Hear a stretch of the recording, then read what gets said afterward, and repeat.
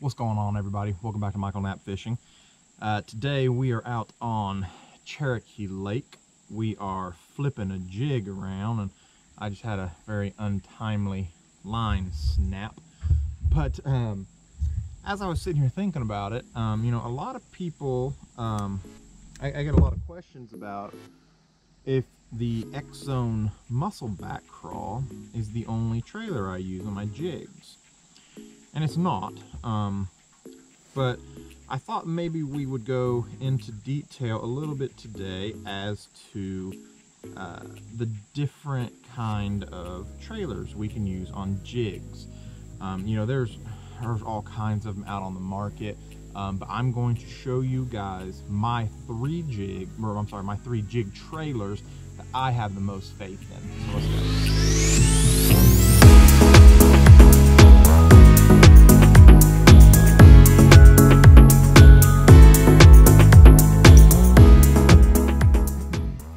So I've got my jig tied back on. So we are going to, I'm going to show you all, we're going to talk about the three jig trailers that I personally prefer. So let me get those out real quick. And I'm going to go ahead and apologize now. I am low on some of my colors. So these aren't exactly the colors that I would be matching with this jig usually, but for all intents and purposes, it'll be all right.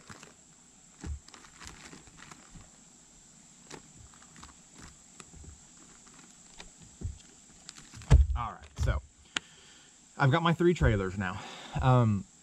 Real quick, first let's talk about what are we mimicking with a jig. There's all kinds of different opinions out there of what they feel, but they're all the same.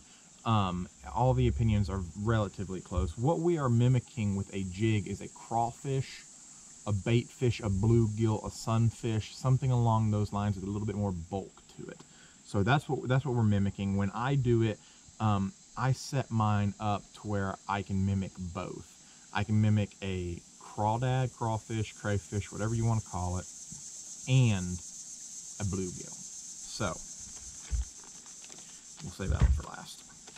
My number one go-to trailer, everybody already knows, is the Muscleback Crawl. It is a full-size 4-inch crawl, and you know, when it's coming through the water, these legs kick. They just kick quite nicely, and when you're swimming it back, it imitates the bluegill.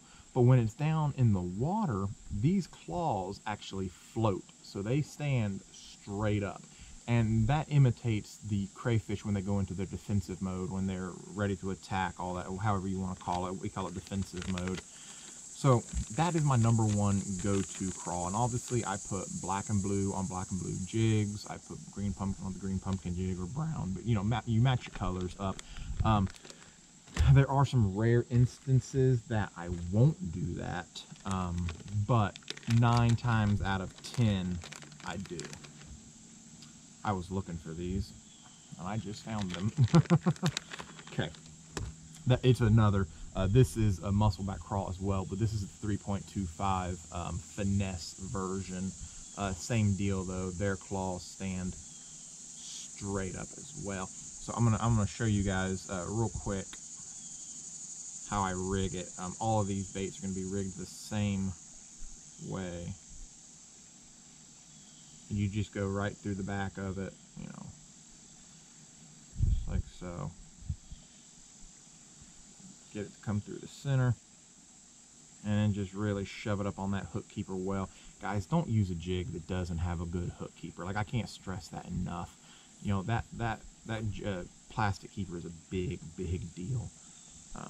So there is my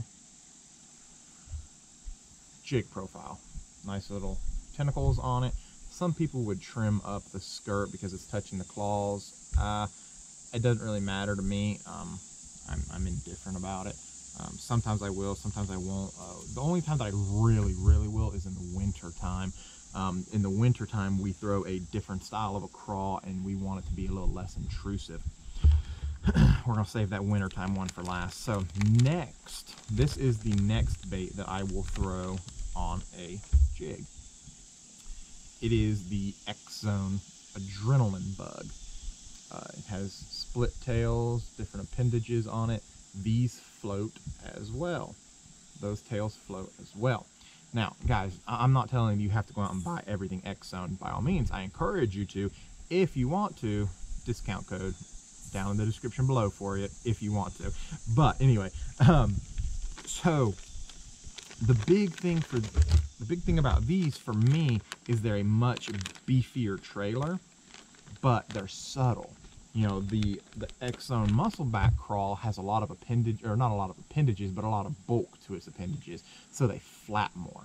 The Adrenaline Bug, when it goes down, it flaps a little bit, but it's not quite as much. So I will use those intermixed throughout the spring, summer, and fall. Those are kind of intermixed all the way through there. I like them in different areas, different situations, different lakes. So those are my two spring, summer, fall colors, or I'm sorry, baits. So this one, I'm sure everybody's already thinking in their head, oh, we know what this is. This is my wintertime crawl, and I will actually use this for other things as well, but everybody knows it's a chunk, just a crawl chunk. Let me see if I can hold that better so y'all can see the whole thing. There we go. Just a crawl chunk.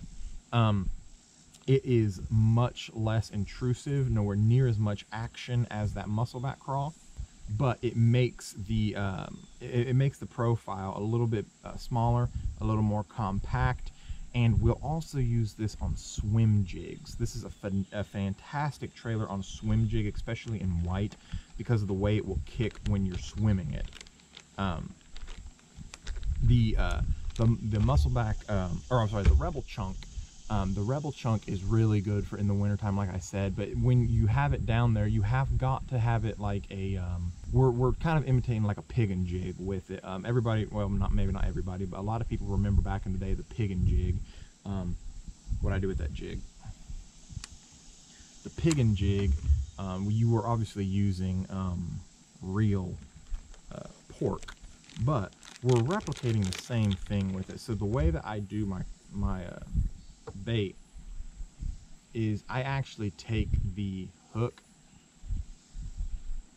and put it right through the center of it, like so that it's actually sitting like this up on the hook. Obviously I just did that for, you know, for video purposes right now. Don't have another crawl trailer on there, but that was just for video purposes. So that's kind of the way that I do my my chunk crawls in the wintertime.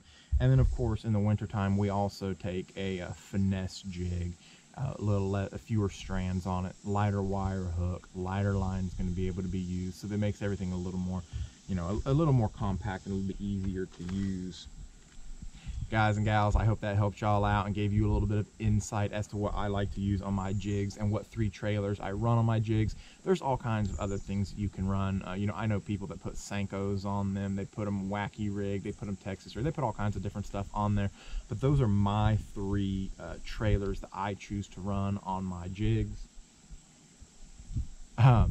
They're proven, you know, they work for me on a daily basis. They work all the time for me. So, you know, give them a try. If you want to try any of these things out, if you want to talk to me about them, just shoot me a message on Facebook, Instagram, anywhere, guys. Feel free to reach out to me. Michael Knapp Fishing on Instagram, Facebook, YouTube, Twitter is Knapp Fishing. You know, reach out to me on all those places. If you have any questions, you want to talk about anything, just shoot me a message, guys. I'd be more than happy to talk to y'all.